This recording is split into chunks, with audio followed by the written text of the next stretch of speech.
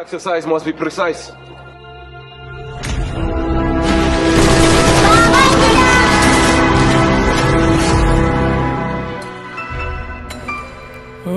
Zaka iya soman duk abin da yake so, amma ban da soja ba. You are the most hated officer around here. I cannot do this without you, my brother. This exercise must be precise. You must be willing and ready to move within 5 minutes notice. We recognize that the government, being civilian or military, needs the consent of the people to govern. we do not intend to rule by force.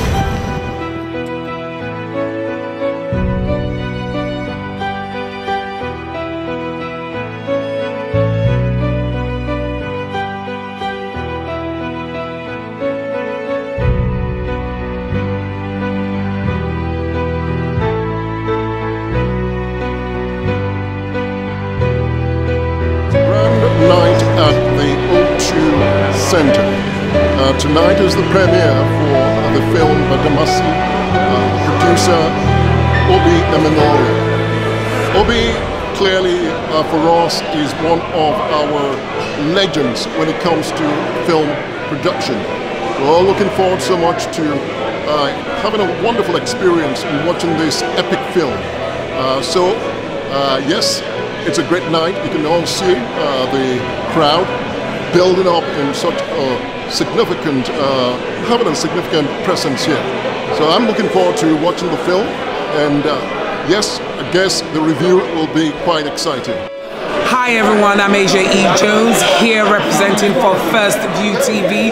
We are here at the Cineworld in O2 Center, Greenwich, for the premiere of Badamasi. Come and check it out. This is the long-awaited movie. Check it out. It should be great.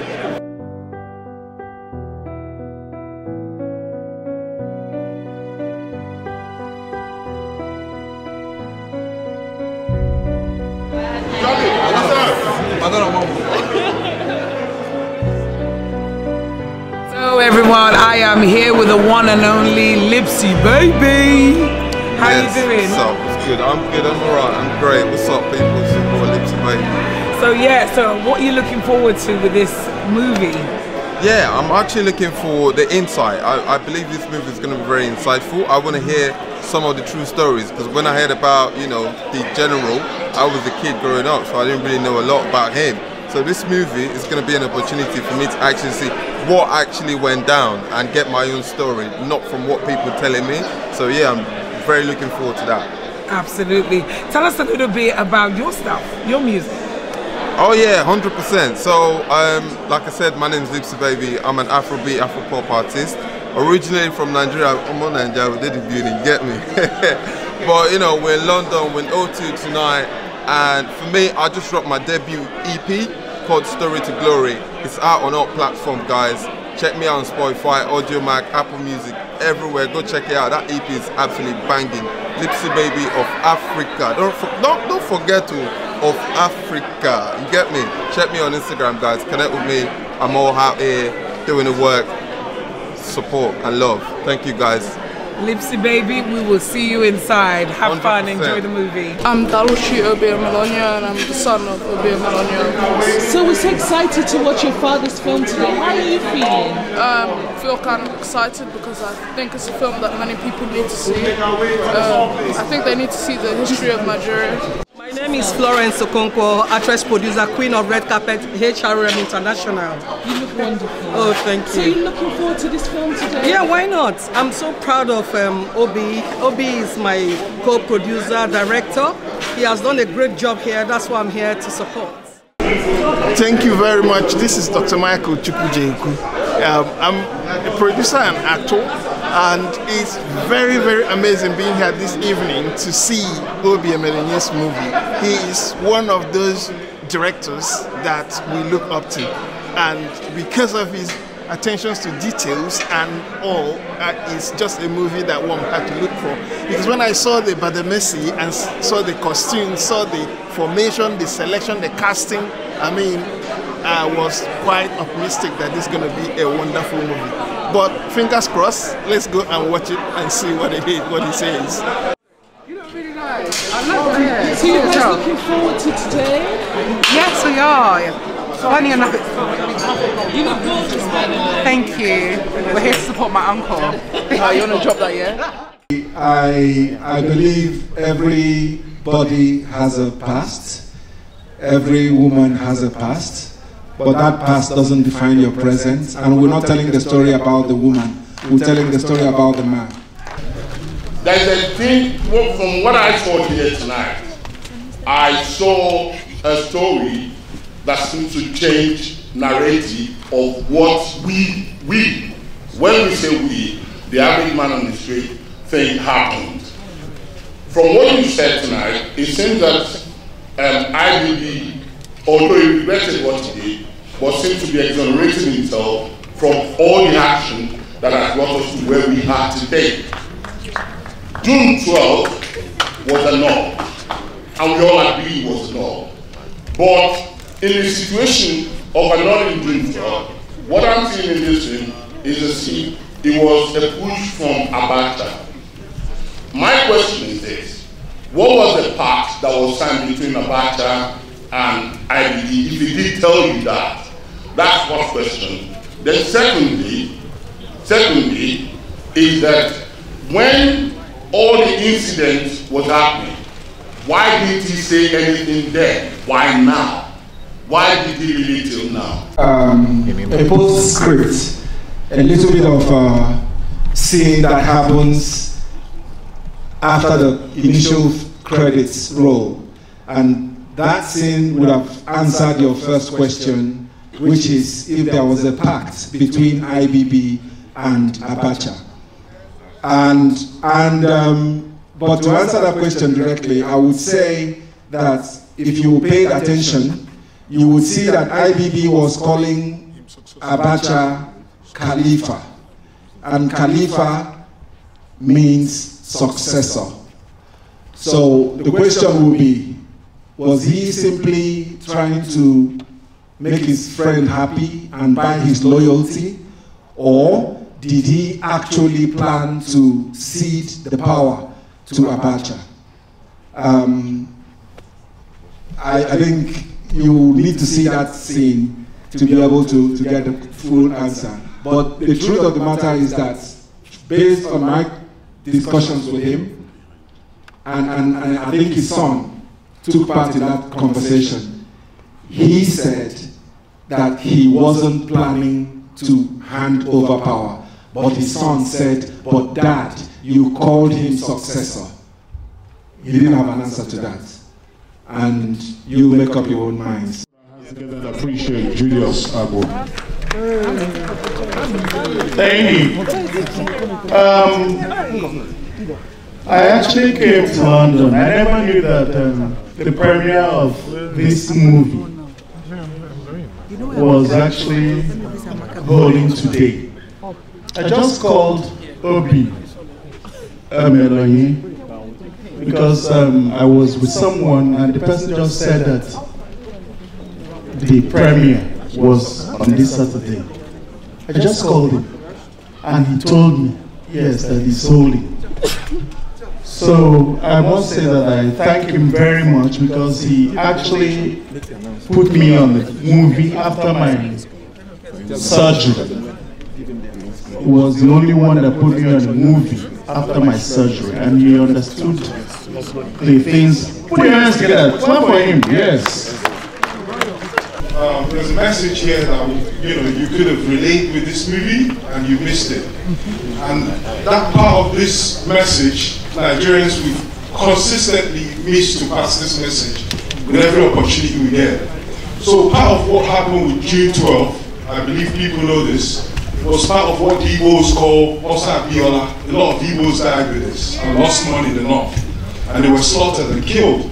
It's a big opportunity for us to pass this message and share this message. And you guys missed it. And for me, I take it as a personal disappointment because those of Igbos, if you had the opportunity to speak with IBB, it should have been a good opportunity to tell him about what happened to the Igbos and what continues to happen to the Igbos all over Nigeria.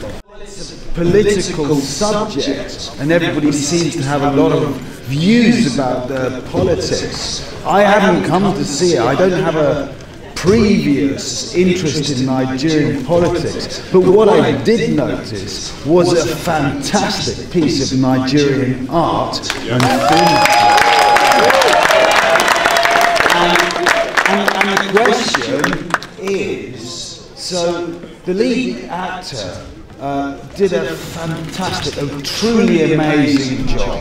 So the question is, given that it's such a continuing to be very controversial subject and quite a complex man, what obstacles did the lead actor have, either personally or politically, and how did you help him with those during the making and the preparation of the film?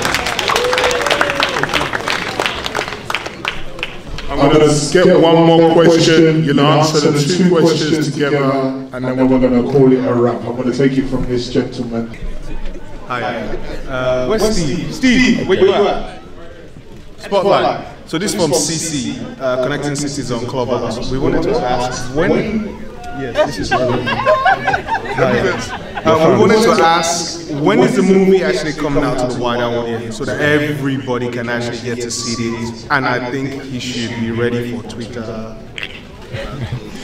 Okay. From South Africa. Obi Emelonye, congratulations for making this incredible biopic on the life of General IBB. Thank you for blessing us tonight with your brilliance, your passion, your power and greatness. My question is, in terms of filmmaking, what do you think are the necessary changes we need to make for our stories to travel space and time? Thank you. Thank you so much. It's too busy. Obi! It's working. Obi! You know this is going to be very controversial because my recollection of IBB is negative. But the way that you've told it, you've painted a very good picture of the man. And I don't think everyone's going to agree with this depiction of IBB.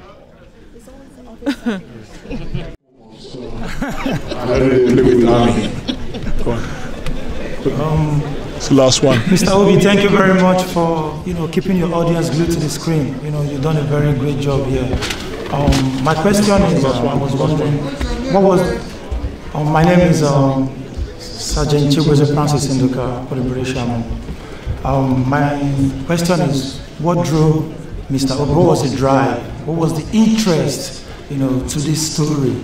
What was that key, that buzz that made him think out of the box?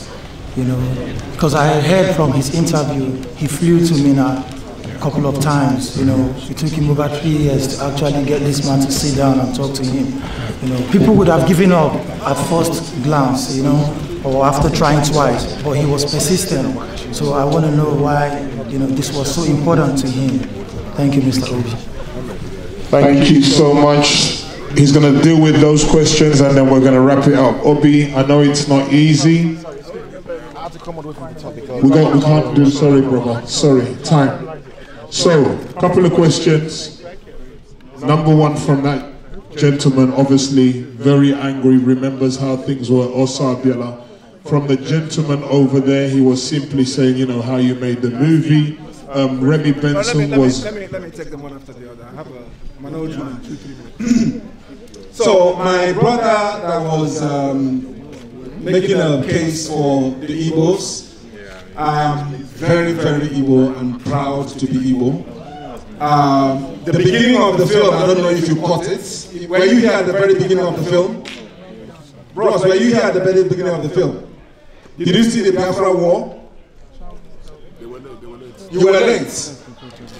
Unfortunately. So this film is not a political film for the Igbos. I wanted to make a film about Ojukwu, but I was born into the Nigerian Civil War, and I suffered the early years of my life in penury because of the war, and I'm really lucky to be alive. So I felt I was too close to that story to tell it. So I stayed away from it. But I had to include a Biafran element, which is also relevant to the story of IBB in the film, because we need to understand where we're coming from. All this saber rattling, all this incendiary talk that is going on, it leads to one thing, and that is war. And nobody ever wins a war. Everybody is a loser. So my brother, I feel you, but this is not that film. That film is coming, and when it comes, you would know. Thank you.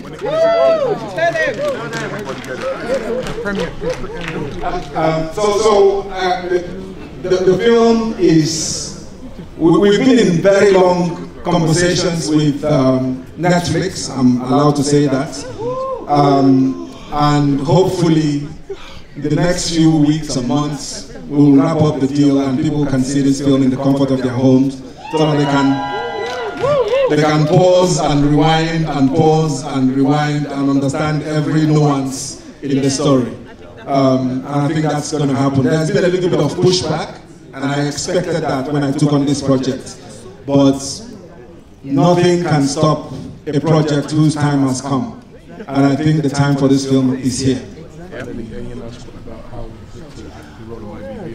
All right, so Enyina is a great actor who carries himself with class and panache, and casting him in the lead role was like heaven sent, because he has the build, he has the slight physical attributes, and he's big enough to carry the role without swallowing the character he's playing, and he's still flexible in his craft. So he hasn't even met the man that he played. So he had to do his research based on watching videos, my feedback to him as a director and somebody that has observed the man in very close quarters for a very long time. So, you know, filmmaking is a collaborative process, and Enyina is at the front, but there are lots of people, including costumiers and makeup artists, that helped him. But thank you for that question, and thank you very much. Judiciary is making a nonsense of all our efforts. Excuse me. What must we do?